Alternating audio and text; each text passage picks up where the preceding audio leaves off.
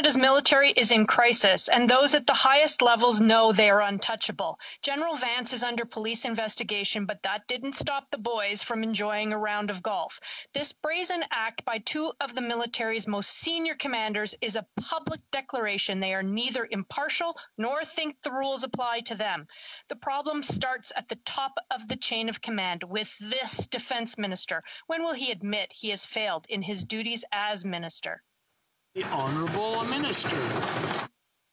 Mr. Speaker, we're absolutely committed to making sure that we have that culture change so that everybody who joins the Canadian Armed Forces have a place to work free from harassment. And as I stated, Mr. Speaker, the Acting Chief of Defence Staff is currently reviewing this matter very closely as it falls within his responsibility in the chain of command, and that the Acting Chief of Defence Staff has informed me that the Vice Chief of the Vice Chief of Defence Staff is no longer in his role, effective immediately. Thank you. The Honourable Member for Aurora, Oak Ridges, Richmond Hill. And yet, Mr. Speaker, despite months of devastating testimony and 4 generals under police investigation, the Old Boys Club is stronger than ever. General Rouleau has the power to intervene in military police investigations, and golfing with Vance sends a clear message that the fix is in. Vance and the senior military brass are untouchable.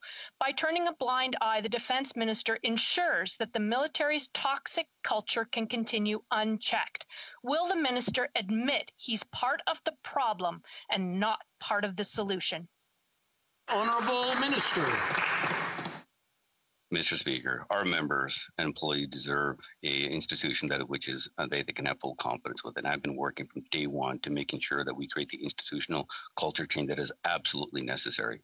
And that's why in a statement from the Canadian Forces Provost Marshal, he clarified with regards to an ongoing military police investigation involving sexual misconduct, that he has complete independence from the chain of command in the conduct of policing duties. And that said, Mr. Speaker, as I stated, the Acting Chief of Defence Staff has informed me that the Vice Chief of Defence Staff has stepped down.